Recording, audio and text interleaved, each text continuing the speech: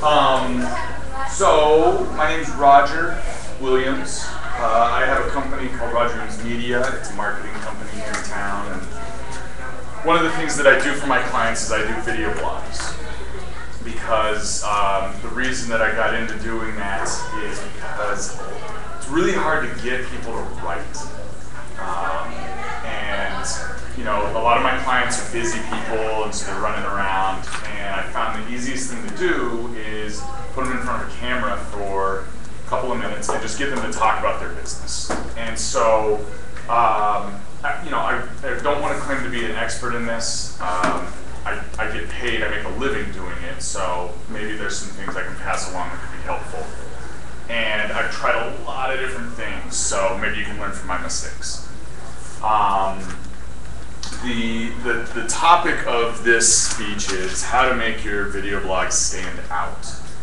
And, you know, I think, and also I'm going to ramble a little bit. I didn't really prepare any slides, so please interrupt if you have any questions or anything like that, or you have better suggestions or, you know, different ways of doing things. Please don't feel afraid to interrupt me and tell me to shut up for a second. But, so I'll do a couple of minutes of just kind of talking about how I kind of figured things out, and then, you know, I want to have as much interaction as possible.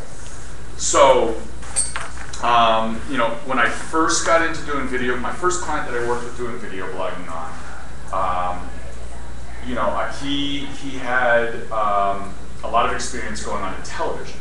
And I saw that when I was first approaching him. I was going to do some like SEO work and, you know, boring marketing stuff. And I saw, you know, he had all this TV interviews, and I was like, why don't we do video blogging? And he was like, of course, loved it because he loves seeing himself on video. But the other reason that I think video blogging is a really good method of conveying stuff is that online video is taking off. There's a really good website that I recommend if you want to get into doing this stuff. It's realseo.com, REEL SEO.com. Invaluable resource. They post so much content and information solely focused on online video. And I found them early on, and they had a bunch of good suggestions. But you know, the interesting stuff is the research about online video content. So millennials especially are getting all of their influence off of online video now. Television advertising is dead to anybody who's under 30 years of age. So, you know, anybody who's got their marketing plan kind of on television advertising, I immediately am funneling them into online video. Do you know what the demographics are for 40 to 60? So, it's growing faster. The faster end, it's funny, the fastest growing market is 60 and over. For social media and online video and all this stuff, because it's the only way they can communicate with their grandchildren is through social media. And then once they're communicating on Facebook with their grandchildren, they're getting all these videos. But the other thing that was very interesting about some research that recently came out was the most popular types of videos. So number one, the most popular type of video, no surprises, is comedy videos. People go onto YouTube or Funny or Die or whatever, and they want to watch some funny videos. But what was really interesting to me was the second most popular type of video being watched is educational/DIY videos. And I know this from personal experience. I go onto YouTube all the time and I watch screencasts, or, you know, like I just got a GoPro camera and I found a bunch of guys who just make these tips and tricks videos about GoPro cameras. And I've watched probably close to like 80 of them in the last week. So, you know, the time is ripe to start doing video blogging because the audience is there. YouTube is the second most popular website on the internet after Google, and Google shows YouTube video results in their organic results. So, you know, from a marketing and SEO perspective, putting everything onto YouTube is just a no-brainer. And then from a business perspective, it's a no-brainer because the most expensive bandwidth is video bandwidth, and YouTube's totally free. So you've saved a huge expense right there. So how do you get your video blog to stand out? You know, how do you make it better? And this is something that I'm constantly learning more of and trying new things on. So anything I put out here, trust me, it's just what I've currently found to be kind of the best practice. So starting from the very beginning, before you even set up or purchase a camera, lighting, and microphones, it's really figuring out what you're going to do videos about. And that goes back into blogging in general. But you need to have like an overarching theme that your show is going to be on. So why are you doing this? If it's a personal blog, are you going to do like a food blog or a lifestyle blog? What's the overall theme? If it's a business blog, it's a little bit easier to define. But now it's okay. What are you specifically going to talk about? And for business, I recommend starting with your FAQs. You can shortcut a lot of sales and support issues by just doing a 2 to 3 minute video of the most frequently asked question that you get. And the good news is that you're getting, one way that I always pitch it is imagine recording your best salesperson having their best day ever, and that's what your customers always see. So that's what you should be aiming to do. And if you need to shoot the video a couple of times or revise it in a few months, so be it. But you can really, you can shortcut the sales process. So once people finally contact you, they know who you are, they know what you're talking about. And then from support issues, that's a whole bunch of time that you're not having to spend either on the phone or face-to-face fixing something. You can either explain it or do a screencast, and this is all really good information to give people. So, making sure that you spend at least a little bit of time, a rough outline of what you want to talk about is more than enough. If you want to go in and write scripts, good for you. I don't do that. I just keep it as quick and easy as possible, and then I just do multiple takes until I get it right.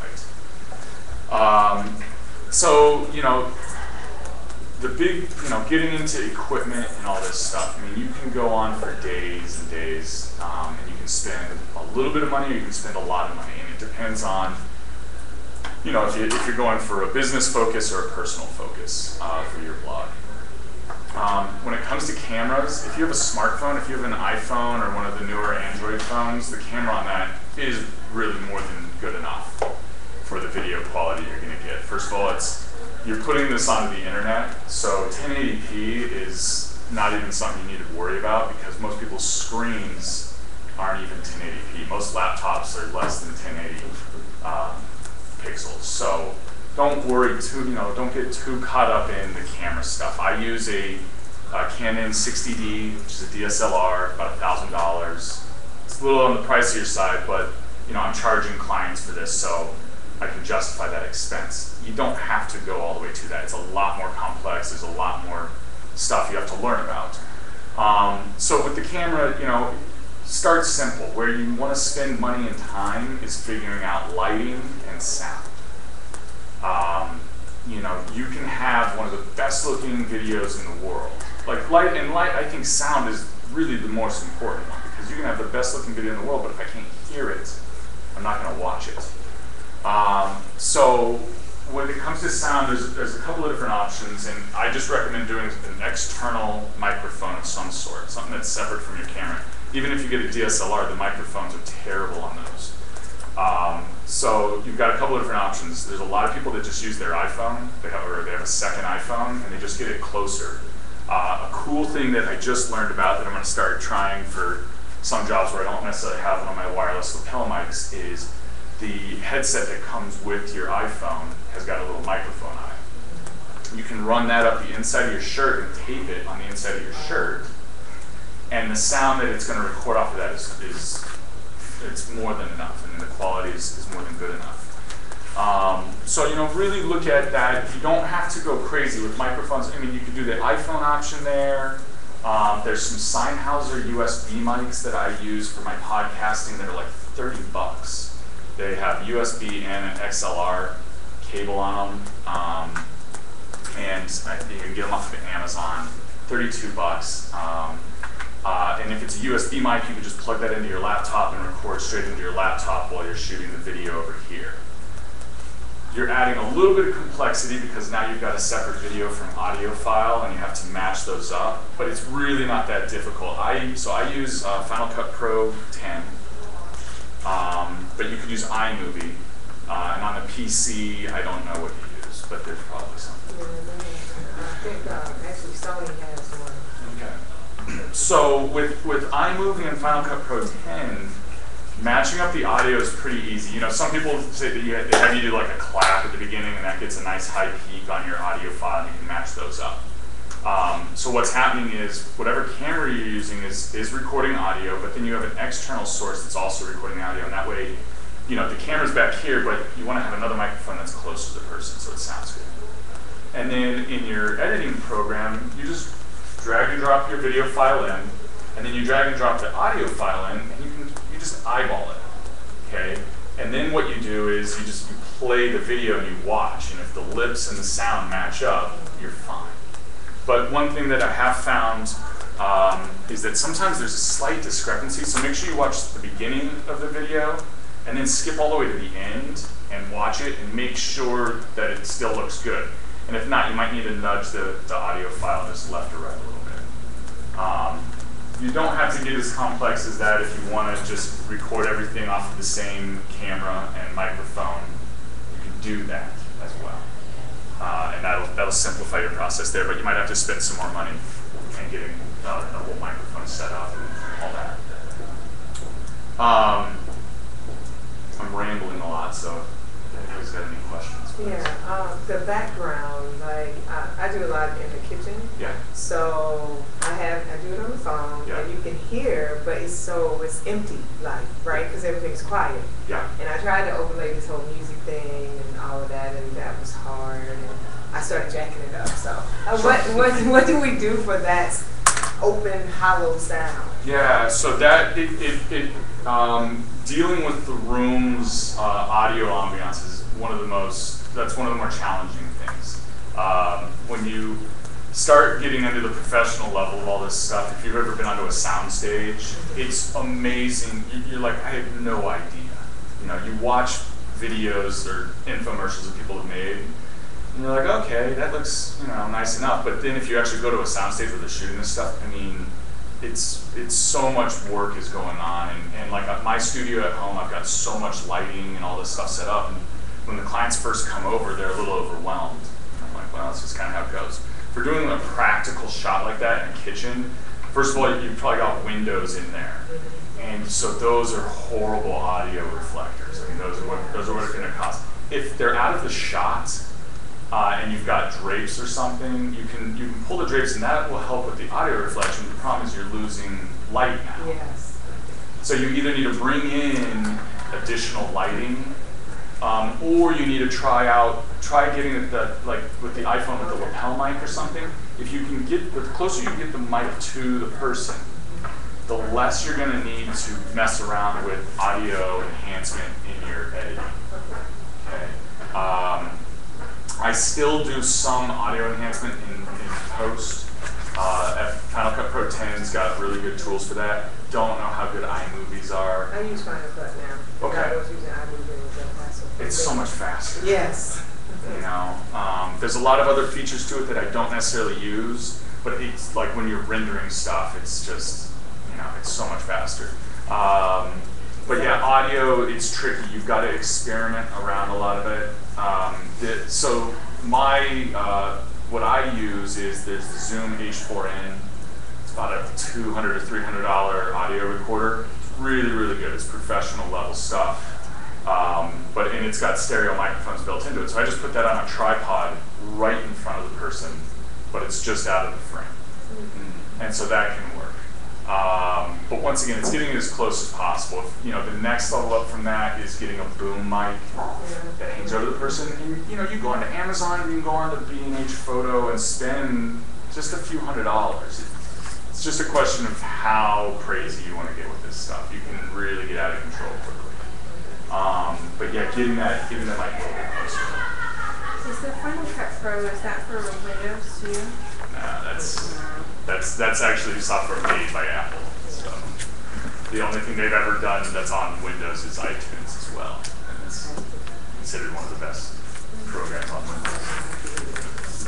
As far as microphones, because I'm kind of researching microphones right now, have you debating, you know, you can go real high end on the microphones that attach to cameras. What's your experience, even a high end one that attached to cameras versus, would you still want to get a microphone really close to them? What camera? It's a DSLR. Okay, so the inherent problem with DSLRs is the hardware that they're using, the microphone preamps in the camera are just terrible. It was an afterthought. So Canon like completely stumbled into becoming a video company with their DSLRs. So the 5D Mark II came out like 5 years ago, and they added high-def video to it. Just so, hey, when photojournalists are out there, they could shoot some extra video. And then all the film guys and a couple people in Hollywood, one good guy to follow is Philip Bloom. He's out of the UK.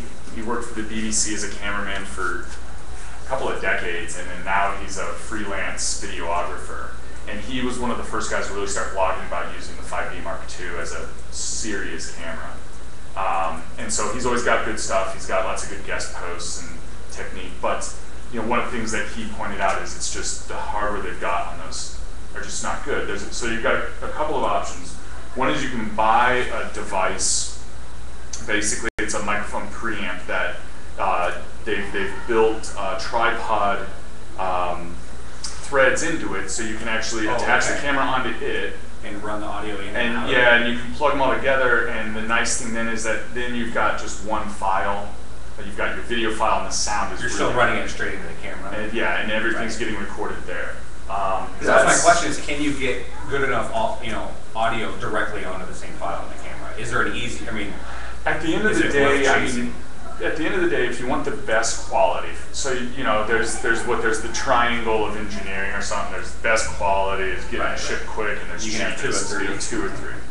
If you want the best quality, what Hollywood and all the top people in the industry do is they've got their video stuff going on over here, and the audio stuff's being handled separately by somebody. And in that way, that person's just watching the audio levels the whole time. They're getting the boom mic as close as possible. So if you're really going towards quality, that's where you want to end up at. Rode makes some of the best boom mics. I have their one that attaches to the iPhone. Yeah. It's pretty cool, yeah. I actually like your idea of setting it up, because that was one thing I struggled with. I've tried like the boom mic setup, but having it kind of, getting it close enough. I was actually playing with it last night, the input levels, but getting it close enough and out of frame to still get the audio you want. Yeah. So, it's something that you've got to always keep your eye on it too. I mean, every time you bring somebody in, everybody's volume level is different, so you have to make sure you're adjusting the levels.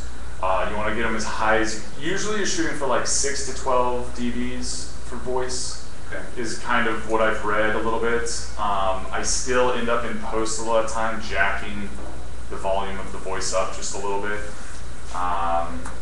So yeah, endless stuff to play with. So you film in a studio in your house, do you do this against a black screen, or do you have scenes that you set up for? I don't. So I've had a couple of different types of setups. The first client I started working with, we were just in one of his conference rooms. He had some art and all this stuff, and so it was kind of neat. Some people felt distracted by it. Then he moved into a high-rise downtown, and so we actually, he was like, "Oh, I wanted to shoot out the windows." And it's like, overlooking Phoenix, and it's like, well, the problem is that if you set the exposure for inside, it's just all white. Right. So we had to get plexiglass fitted for the windows. Like, it was pretty cool. Like, we definitely figured some neat stuff out. But now I just do it all in front of a white screen. So I went onto Amazon. I spent $87 and got the full frame, 2 tripods with a top bar, and that came with a black, a green, and a white screen, and 2 fluorescent lights. For $87? It was like 87 or something, So yeah, Amazon, there's a ton of good stuff on Amazon. And I would definitely, so getting into talking about lighting and backdrops, I would absolutely recommend doing something like that. I like to do it all on a white backdrop, it lightens things up a little bit. Because I've tried black and I've filmed about 5 of them, and I'm not able to get it looking how I want it with a black backdrop. So, I'll tell you how I set it up, and maybe you're doing something a little differently. So you want the person to be probably at least 5 to 6 feet away from the backdrop, whether it's white or black. And in that way, you're not worried about their casting a shadow onto it. If it's a black backdrop, you don't need to have extra light. You don't need to have lights going onto the backdrop. Right. But you need to make sure you have lights going onto the person. So getting into talking about lighting your primary subject, the general rule of thumb is you want to do at least a 2-point light source. So both at about 45 degrees angles off of the camera. And then that way, and you want to have a primary light source, and then this one's a little bit dimmer secondary. But they can be the same exact light, and you don't need to stress about it. If you want to get fancy, you do a 3-point light source, so you either have it directly above or off to the side. And then what that does is it kind of highlights the hair a little bit and just kind of brings out a little bit more definition, makes them stand out a little bit more. Is that as necessary on a white background? The 3-point lighting system is considered like the end-all be-all. Right. I don't use that. I just use a 2-point because I've converted a bedroom in our house into my office, which has become my studio. So I'm a little cramped on space, but I think with the 2-point light source, you're fine. As far as specific lights go, just go to Home Depot. They've got those $15 shop lights that have it's a clamp, and then it's just an aluminum bowl, and you put a fluorescent light in there. Go start with those. And then what you want to do is either go to the photography store. There's Photo Finishes on 7th Street. That's where I end up going, but Tempe's got one. Or you can go online and you get, it's photographic paper, filter paper. It's just white filter paper, and laundry pin those in front of the light. And then that like softens the light and makes it just look a ton better. Start with that. And that way, it's plenty of light it generates, and you're keeping your budget super low. So, and then you just need some tripods to put those on. And once again, you can go on Amazon and get some lighting tripods for like 10 or 20 bucks. I mean, they don't need to be super heavy duty because all they're doing is holding up the lights, right? So, I mean, that's how I do. Like, if it's a black background, that's how I kind of do that, and that works perfectly. So, maybe try that out. You want to have a dedicated space for this stuff, because that way you can just leave everything set up. Is really the most important thing. Like, because now I just tell my clients to come on over I need them to come over for an hour. We'll crank out 5 or 10 2-minute videos for the month, and then they go away, and then I edit it out, and then I put this stuff out. So having that dedicated spot, I just go and turn on the lights a little bit before they come, so the fluorescent lights kind of warm up and do all that stuff. If you were a purist, you would criticize my lighting of the white background because the fluorescent lights kind of add a bluish tone to it. But I don't have a $1 million budget, and at the end of the day, I think the most important thing is that you're putting out useful content for either the people that are just reading your blog or for your clients. At the end of the day, I had a client who was really freaking out about, I just don't like the quality. They weren't necessarily upset with the quality of the video or the audio. They were just unhappy with their performance on camera. And I told them, look, right now we're filling a void. Right now, when your clients, customers go and look for this information, there's nothing. So we need to at least get something out there. Something's better than nothing. As long as you're not just going out there and just acting like a total idiot and drooling on camera, it's going to be better than nothing. And I know a lot of people, there's some people that'll get critical of me for that, and that's fine. But what I can tell you is that as soon as you get this stuff out there and you start putting it on YouTube, and then you put it onto your blog, and it's out there, people react immediately. The first client that I started doing this for, we put out some videos on he's a criminal defense lawyer, and we were putting out some stuff on some really very specific types of cases that he would get 1 or 2 of these cases a year, and suddenly he was getting calls from all over the country about it as soon as we put this one video up. I mean, and it kind of shocked both of us. It shocked him more than anything, and I played it cool. I was like, oh, of course. That was the plan. So, okay, so, you know, that's kind of the lighting stuff. Once again, you can get really crazy. The client that we got, the plexiglass in the windows, we purchased a bunch of flow lights, which are still not, you know, top-end lights, but I mean, those were $600 a piece. And it's super cool, and they look, you know, and the thing is that if you know what you're looking for, you can tell the difference, but the majority of people, they don't care. I mean, like with my criminal defense lawyer, he's got clients who are facing like jail and stuff. They're not too upset about the quality of the video, right? What they're focused on is this guy knows what he's talking about. You know, I'm gonna hire him. You know, I've got air conditioning clients where it's like I trust these people because, you know, this town's notorious for sending out salespeople who are supposed to be technicians. So that's kind of the big thing I try and get across with them. So, you know, from a business perspective, it's finding those little things that you want to convey to people.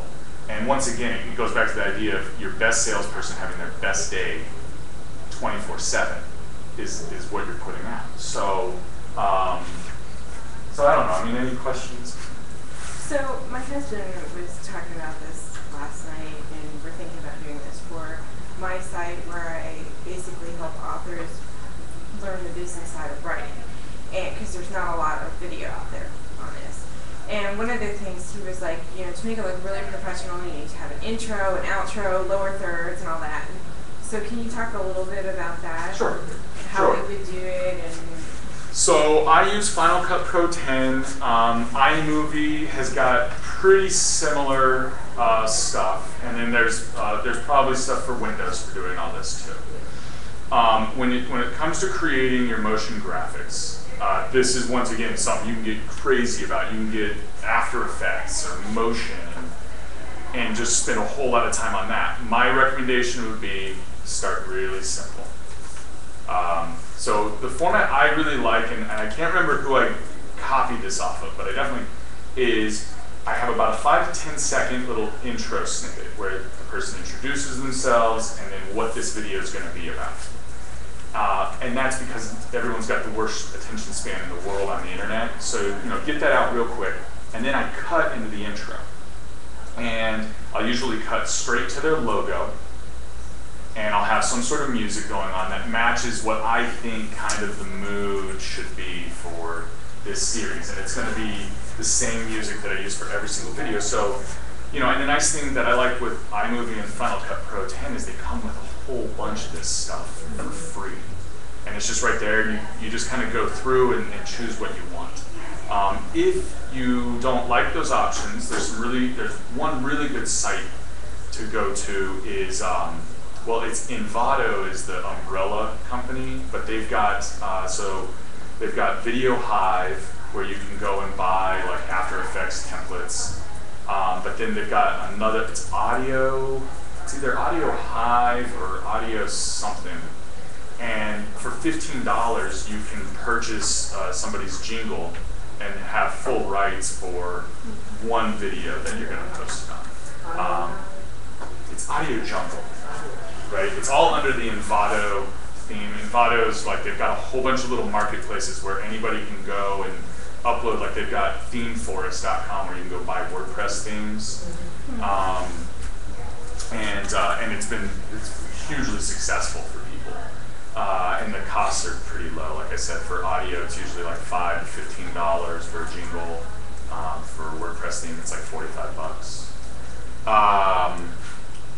So, you know, I have a nice, you know, and so for my opening opening titles, we're talking 5 to 10 seconds long. So I flash the logo, and then I cut to just a titling of what the video's about, right? And then the audio ends, and then it goes back into the video. So when I'm recording the video, I just tell the person, okay, look, you know, introduce yourself and what this video is about. Pause for 2 seconds, and then do the rest of the video. And then that way when I'm in post, I just cut it, and, you know, I try and, try and think towards post all the time, because the less time you have to spend in post, the better, because you're going to spend most of your time in post, because rendering these video files is what takes the most time. I think for a 2-minute video, I'm running a Retina MacBook Pro with 16 gigs of RAM. It takes 9 minutes to transcode that video into an MP4 and then go on YouTube. So, you know, you're always trying to shorten it up. So then closing, I have them, they talk through the video, 2 to 3 minutes long, and then at the end of the video, I always have a call to action. This is really important. It amazes me how many people do business, and even for a personal blog. You should have something like, hey, if you really like this, go onto Facebook and tell me that you liked it, or wherever you want them to go.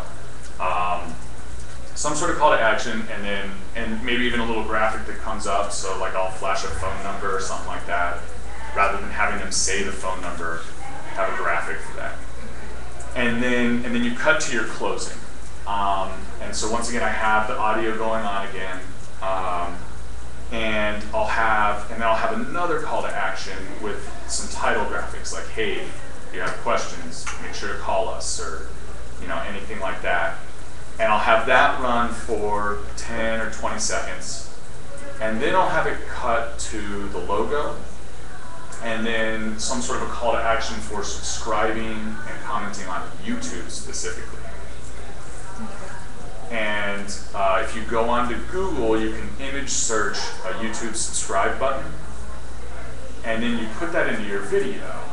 And the reason that you do that is, once you get everything uploaded onto YouTube, there's a few little tricks that you do there. One of them, so for that you go into the annotations section of YouTube, and in there you can put a bunch of links to different videos that you've got and stuff like that. You can put a link on the subscribe button that when they click that, it subscribes them to your video channel. So just a little bit more work on the end there, but keep in mind those don't show up if someone's watching it on their phone or mobile. That's only on desktop that the annotations show up. But just nice little things to add. If you want to get clever, you can add thumbnails of other videos you've done, and then call to action people to click on those and go watch those. You can also do that if during a video you reference another video you've done. That's a point in the annotations to go in and put a button that links to that video, and just help kind of get some more interaction there. Does that kind of help you with the titling and stuff? The lower thirds thing, you can do that too. It all depends on the software you're using. iMovie and Final Cut Pro are great because they have all this stuff, and a couple of years ago they came out with Final Cut Pro 10, which really pissed off a lot of people in the industry, because Final Cut Pro was kind of the industry standard. I mean, you have Avid and things for Hollywood and larger projects, but Final Cut Pro, when it came out in like 2000 or so, really changed the industry. And then a few years ago, Apple redid the interface and basically made it more like iMovie, which for people like me, it's great because I don't know any better. I was using iMovie, and it's just super easy drag and drop, and so I really push everybody to go to that if you're not using anything else. Cool. When you're just getting started, are good sites for tutorials or? There are. So once again, YouTube. If you just go in and just do TechPHX, and then whatever you want to learn about. Pretty much everybody they just call it TechPHX. Just put that in and then search for what you're trying to do, and somebody will have created a video on that. Lynda.com is really one of the greatest websites around right now. I think their Final Cut Pro 10 Essential training is 20 hours long, and it's taught by an industry professional who does it for a living. So she's not only teaching you the program, but she's also teaching you about industry insights and just best practices and stuff like that. So you have to pay for that. I think the full version is like $37 a month, but then you get exercise files. And they've got a whole bunch of other stuff if you want to learn Photoshop or Illustrator or anything under the sun. You might want to spell Lynda. people. Oh, sorry, lynda.com. If I had slides, it would all be there, but there's technical issues now. It's a Roger issue. Back to the lighting and the sound that you were talking about earlier. Could you talk a little bit about if you're doing something outside, and then if you have two subject matters, like for someone who's doing talking and they're doing food demonstrations, like we have here. Yeah. Lighting those two subjects. Yeah. So outdoor lighting becomes a whole nother game and stuff. I mean, you can do things where because the sun becomes a big problem now. It's a really bright light source. So you either need to have even brighter lights that outshine the sun, or you need to shade the person, or you want to angle them so they're kind of looking towards the sun a little bit. That I haven't done as much outdoor interview type stuff. I do a lot of like B-roll shots outside, and I do time lapses and things like that. But for the most part, I like to have a controlled environment for any of the interview or talking head stuff that I do, just because, once again, there's so many components that happen between lighting and sound.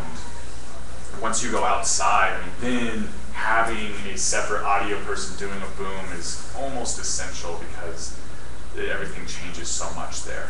So I'm not really going to give you a good answer on that one. But as far as like cooking demonstrations go, I've tried a couple, I'm vegan and I like to cook a lot, and so I'm like, I should do some video stuff. There's a lot of prep work. I mean, first of all, you want to have everything prepped and ready to go. You watch the cooking shows and they're just like, oh, Yeah, right. and it's like, well, that must be nice. So you're planning on spending a whole lot of time prepping. But the more prep you do, the better it's going to be, because if you're going to try and do it where you're not only making it at the same time as you're talking about it, you really want to have everything as smooth as possible. Or the other option is you shoot B-roll, right? You shoot yourself making the dish, and then separately you shoot the audio. And then you can intercut, and you could cut from you being in front of a white screen talking, and while you're talking, then you overlay with some of the B-roll stuff that's going on. That might be the better way to go about it. I don't know.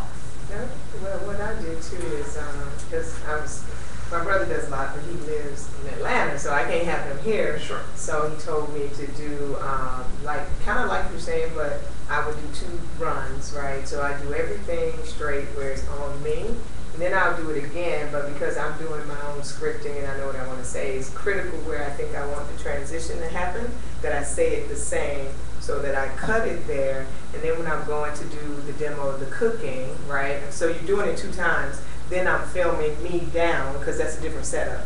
So you have to do the first setup where you're actually cooking and it's all on you, and then you do it the second time where it's actually where you're doing the demos. When you're doing it by yourself. Cameras, would you have to do? Well, if you got 2 cameras, you're good, but I don't have 2 cameras, so. I don't have one right there and there. I do everything right here, and I use Final Cut Pro, and it's really easy, like you said, because all I have to remember is, because I know what I want, Yeah. and I know I want them to see this, so I know I'm going to say this one sentence right before, and it works perfectly. Sometimes I'm like, wow, that was great. So one thing you might want to check out is in Final Cut Pro you have multicam capability, and so one thing, what I'll do is I'll have my DSLR shooting, and then I'll set up my iPhone or my GoPro, and if you shoot them all at the same time, and you can use an audio file to then synchronize them all together, and in Final Cut Pro it's pretty cool. What you do is you just start playing the video, and it'll start with the first camera that you've got selected, and it'll have like the different cameras up here in a grid. And as it's playing along, you just click on the other camera, and it will transition to that shot in the timeline. It's pretty slick. Yeah, you might want to try that out, and that'll just, you won't have to do 2 takes. Okay. And it could speed things up for you a lot. Oh, good. Multicam? Multicam, yes. And once again, if you just YouTube FCPX multicam, and there's at least like 3 really good tutorials that show you how to do it, and it's pretty slick. That's awesome. Because that's my issue too, is time. Trying to, I like to do a lot because I shoot day is like a Saturday, and I have to start early. But like you said, that preparation, Monday through Friday, I got to go shopping, got to cut and chop, and do the Food Network thing. Oh, I got one made. Do you have the 2 ovens yet, where you're like, now we're gonna cook it? I know. Look, when I get a deal, I can get that redone. Nice. Yeah. Yeah, I've tried doing a couple of cooking videos, and it's a lot of work. It's a lot of work. My suggestion is if you're starting out doing video blogging, just keep it to the talking head to start with. You know, there's the least amount of video work, there's the least amount of editing, and you know, unless you're already comfortable with talking in front of a camera, there's a lot of practice in just getting used to that. And especially like if it's like an iPhone or like a really little camera like this, there's a lot of things that you have to kind of work out, and you're not going to work it out until you shoot it and then watch it, and get horrified. Because you're like, oh my God, I sound like that. So there's a lot of stuff with all that. Any other questions right now? So you said you had like a GoPro, because I thought, so what's the advantages of the GoPro? Because I just thought it was movement, like people just out the door. So the GoPro, there's a lot of advantages with it. First of all, it's pretty inexpensive. I mean, if you buy the top end Hero 3 Plus Black Edition, it's $400, and you've got 1080p. You can do up to 60 frames a second. So if you want to do anything with slow motion, you shoot it at 60 frames a second and then put it into a 30 frames a second timeline, and you'll have nice slow motion then. Also, it's really small, so you can put it in the little nooks and crannies really easily. And then, it's very wide angle, but you can actually adjust. It doesn't have to be the super wide angle. You can get a little bit narrower than what you normally see with the action videos. But a lot of people are using them for webinars and stuff like that, where it's just a little camera that you can just stick anywhere. And they've got a whole bunch of these little mounts and stuff. They've got suction cup mounts, and so you can have some different fun with all that. Right? I wouldn't put it in a Right. They're fairly rugged too. What's that? They're fairly rugged as well, right? Well, yeah, I mean they all come in a waterproof case. I don't know how much you want to drop them, but you can splatter stuff on them. So it might be fun to have one like really close into cooking and things like that. Except for the fog, that's the problem I also have. I mean, not fog, but the steam Okay. that you get if you close too close. I usually get that too. If you're live cooking and you want them to see the bubbles, So one thing, there that you might want to experiment with, and that's where going into like the DSLR is nice, because then you could get like a 100mm lens, which means the camera's like way back over here, but it looks like it's right on top of whatever you're shooting. And so that's the nice thing with DSLR is if you want to start getting some of these more like cinema look shots, that's where you're getting a large aperture setting. So that's where you get that bokeh look where everything, the background's really blurry, but it's really sharp up front. So that's all the aperture setting. Your iPhone, the newest iPhones I think are at 2.2 now, which is pretty good. But like I've got the Nifty 50 by Canon. It's a 50mm lens that's got a 1.8 aperture, and that's only a $100 lens.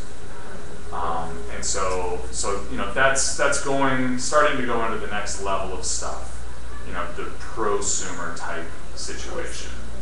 But now you're spending a decent amount of money, and you just kind of you need to balance that stuff out. When you buy, so you can buy the lens separate. Is this a separate lens, or that DSLR is one camera? So the DSLRs have all got removable lenses. That's kind of one of the defining factors of an SLR camera. And so they usually come with some sort of a kit lens that's like $100 or $200. And the kit lenses they're not terrible. I mean, you can still shoot with those. but you're not going to get that really crisp kind of cinema look with it. And so that's where buying, like the Nifty 50 is a great one to start with, because it's $100, $150. It's plastic, but it shoots fine. And then, you know, if you want to, you can get the top end Canon 50mm lens, which is a 1.2 aperture. That's a $1,500 lens. So it can go, DSLRs start here and then it gets crazy. It gets crazy, and you know, what people are discovering is they can use their iPhone or they can get a GoPro, and when you put it on YouTube, generally the best people are watching at it on is 720 anyway. And then if they're watching it on their phone, it's like, it doesn't matter at that point. That's where the sound's just really important. So, there's a great cooking show that you might want to check out called Black Metal Vegan. It's something along those lines. And so this guy, he cooks a vegan metal dish, but he's all dressed up, kind of almost like Kiss style. But even a little bit further, the whole time he's got like heavy metal music playing in the background, and he announces it all dramatically and uses these crazy knives that are totally impractical. And the video quality is, I mean, you know, if you're looking at it, you're like, this kind of looks like crap. Like the lighting's not good. But he does all the video, all the audio is done post, right? It's all voiceover. And he's got millions of hits. He's actually got a book deal. That's what gets or me. Or DVD deal. Yeah, that's what gets me. I'm like, I try not to be too much of, because I know I'm not a pro at all. I'm just learning as I go. Yeah. But I'm trying not to be too critical, because you got people getting hit up off, like you said, low quality, and so I'm like, it's really just in tune with what is it that my audience want. And I think my audience just want to see me cooking so that they can learn something. Absolutely, and that's, you know, that goes back to, you know, when I had the client who was just freaking out about, is this good enough? It's like, it's fine. It's filling something that you've got nothing right now. You know, so at least get something out there, and you know, start experimenting with more things. So my biggest thing is just get the camera, get a little bit of focus on lighting. If you can't get the audio figured out, do the audio in post. You know, and then with the cooking show, you know, learning to do more with the graphics then, because like, you know, listing out the ingredients, when you're talking about the ingredients, have those graphics show up that list them right there. And that'll just help people kind of solidify more and understand things. Is that in Final Cut Pro? Is there a sample for that? Because I didn't see that. Like, yeah, so that's under the titling. So it's a T in the lower left corner, and then there's a whole bunch of different options that you can go into, and you drag and drop those on, then you can move those position-wise, and then the parameters box is in the upper right-hand corner, and I think if you do Command 4, that's the keyboard shortcut to bring that up. And then there's a ton of parameters. You can change the text size, text color, the font, endless permutations there. Have you ever played around with the camera, as crazy as it sounds, the camera lens attachments for iPhones? Yeah, the olive clip? Yeah. I mean, I've seen a few different styles of them. Some of them even kind of get a little bit pricey, surprisingly, for a camera sort of clip-on. But yeah. Do those work to bridge the gap between an iPhone and a higher-end camera at all, or what? So the Ollo clip is the one I would recommend. I think they're $60. Can you spell that? Ollo? OLLOCLIP, one word.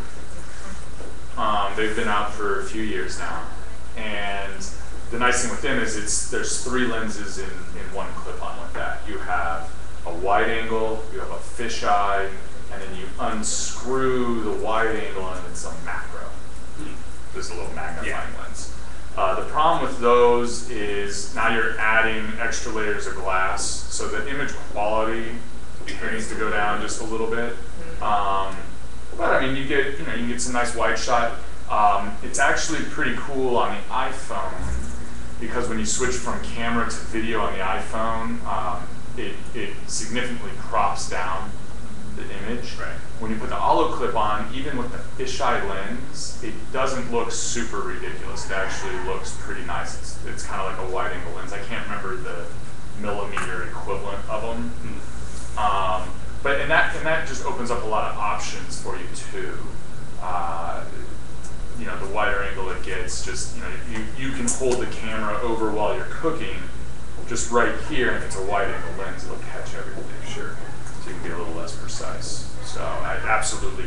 The olive clip is great, and then the Glyph, G-L-I-F, it's a little plastic device, I didn't bring it with me, that your iPhone sits into it, and then it's got a thread for going onto a tripod.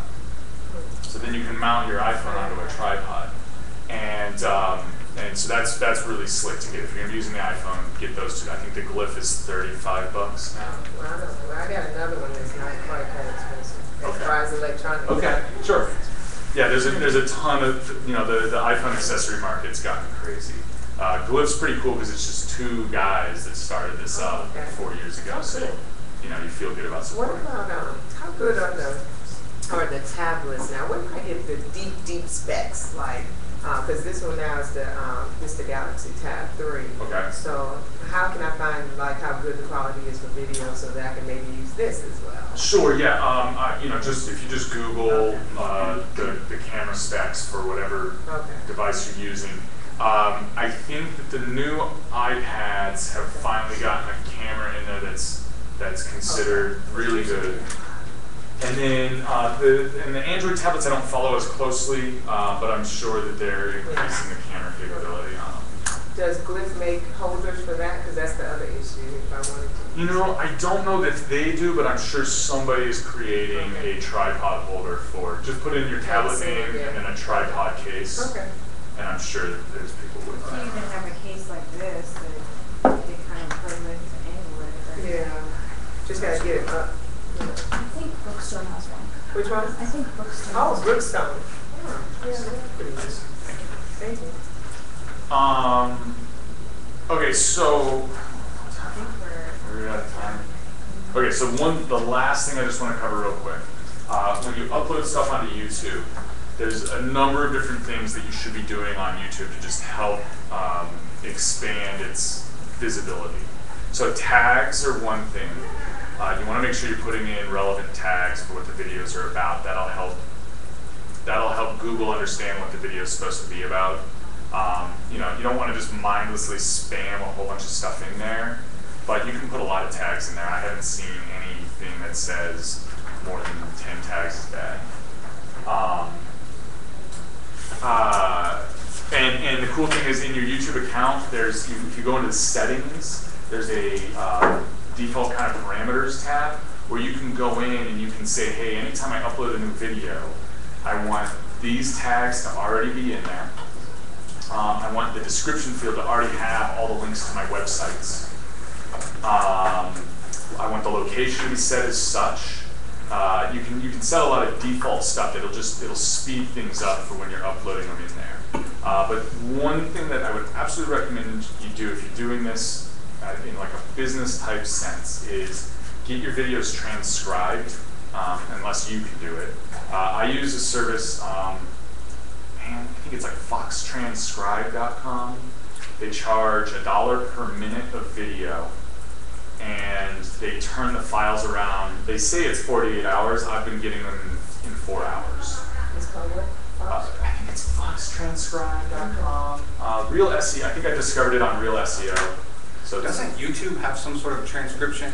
Does it work as well as Google Voice, which is to say not at all? It's not good. It's not ready for. Because I saw that kind of being hyped up on something I was watching recently. And, oh yeah, it's great. Just hit a button, and I was like, wow, that seems a little. Yeah, it's never been even close for me. Is it good enough to? I mean, obviously you want to go back through. Even with Fox Transcribe, you have to go back through it and kind of polish it up at all. The reason I like this one is. And I always check to make sure everything's good, but you know, there's been a case where maybe a couple of tenses have been off. Okay. But that's about the worst of it. How much was it you said? It's $1 per minute. So if you're doing 3-minute videos, it's not fun. Is that overseas or just a bunch of people in the room? You were like, I don't know, he's getting it done. I don't ask. It gets it done, it's quick. And so then there's 2 things, or there's 3 things you do with that transcription. You put it in the description of the video, you put it in the closed captionings for the video. Could you repurpose it as a blog post? And then you put it into a blog post. And then all of that text is now indexable by Google. Making sure that you put it in the closed captions, because then Google will associate text with certain parts of your video, and there's all types of SEO benefits. Is there any search? I mean, does Google go so far as to get into its own transcription of the text of a video for search results? Yeah. Yeah. Yeah. Anywhere So you just hope they interpret it right, and then. Well, that's why getting the transcription done with a professional service. Can you upload your own transcription? Yeah. Okay. Yeah, and then you just upload. Okay. When you go into the edit screen of a YouTube video, I think it says CC, and you click on that, and then you can. There's two options for uploading, and you want to choose the one where you can just copy and paste stuff in. Right. Then the last trick is you want to enable monetization on your YouTube account, and what that means is YouTube can then show ads on your videos. However, you only turn that on for one of your videos, unless you want to have ads showing up on your videos. Because really, unless you're getting millions of hits, you're not going to make any money. But when you turn on that monetization, Google then allows you to upload a custom thumbnail for your video. So when you upload the video, normally they give you 3 thumbnails to choose from that they've chosen seemingly randomly, and it's usually when you're like this. So what you can do is you go into Photoshop or whatever image editing program you're doing and just create a 1080p image, and maybe have your picture on there, and then have the title of the video on there. And some people go so far as to have like some graphics and eye catcher. But then when people are looking at Google and YouTube results, that's the thumbnail they're seeing, and you can only do that by enabling ads. You have to enable monetization. Okay. But you don't have to enable monetization for all of your videos. You do it on a per video basis if you want to turn on monetization. You don't have to have that on in order to be able to add the custom. And without that, the thumbnail is just random. Pretty well, you get an option of 3 choices, and you choose one of them. Okay. They never look right. All right. Thank you. Oh, one more. I was going to say, I heard another trick related to that you actually end up, like you turn on monetization, but you actually apply the ad on your own video and click it back to your blog or to your site. Oh, absolutely. So yeah. someone else could YouTube advertising, I'm not even going to try and get in it because Greg's going to talk now, but YouTube advertising is pennies on the dollar advertising. If you're doing anything with AdWords, you should absolutely be doing some video advertising on YouTube, because you'll spend a ton less money and get even more reach. So, cool. I'm Roger Williams. My Twitter handle is Roger Media. My company's RogerWilliamsMedia.com. If you want to reach out to me, I'm happy to talk to you. Thank you. Thank you.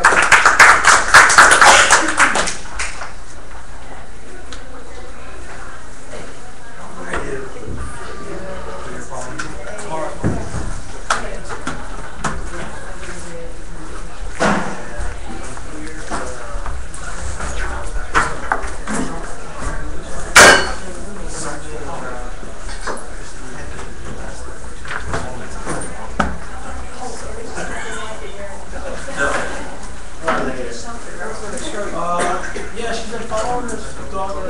Here is one PC that you could use, Studio 11. I played with it for a second before I bought